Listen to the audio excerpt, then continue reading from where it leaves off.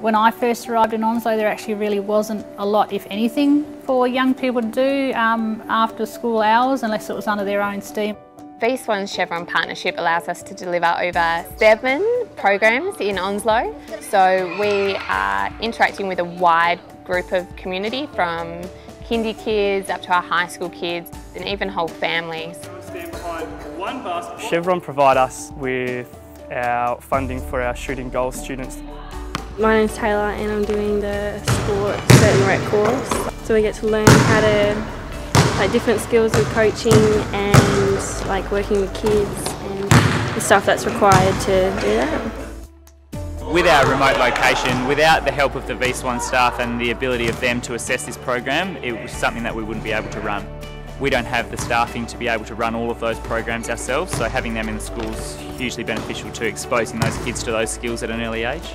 And they're also working with our 4s to 6s in regards to the JET program, so Join, Engage and Thrive. So sort of looking at active learning, I think we're getting some really good outcomes from those programs. We do sports and some writing, what you do about sport, and we help each other out in JET. JET Kids is our new FMS program, which is fundamental movement skills. Chevron provide us with opportunities for our JET kids to do things they wouldn't normally do in school. When you look at a fundamental movement skill, it's so much more than what you see. So balance takes in the inner ear, it takes in visual, strength in their legs, strength in their core. It's not just that standing on one leg that you see, there's so much behind that one movement. As always, the earlier you can intervene with any students in regards to learning, movement, social and emotional, the earlier you can intervene, the better it is in the long term.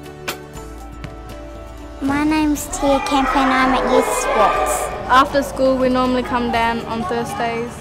We come in, get warmed up, just shoot around, have some fun play, and then we'll have a break, so we have some fruit, and then we'll get into our normal dodgy game and a normal basketball game. So the kids are now able to go to activities that are set up, bit of movement and sort of working together, in a space where they might not mix in that same group at school. It's Friday and we just play basketball and have fun, sausage roll. Have fun and have sausage roll.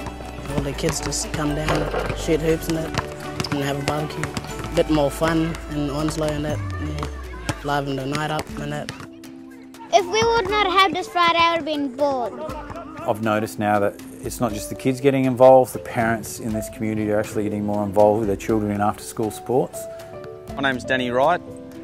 I'm just one of the parents that come on Saturday just to help out with the kids, a bit of coaching, ball collecting, just make sure they're all in the right places at the right times. As a parent, I just like to come down and see the kids interact with other adults as well, not just me being the coach all the time. It's good for the kids to show respect to other adults as well as other kids. Out-of-school activities really strengthen and build the communities by involving the children and the adults. The kids are loving it, they're learning new skills and it's just, it's helping them to grow. It's been one of the best programs that I've seen come to Onslow.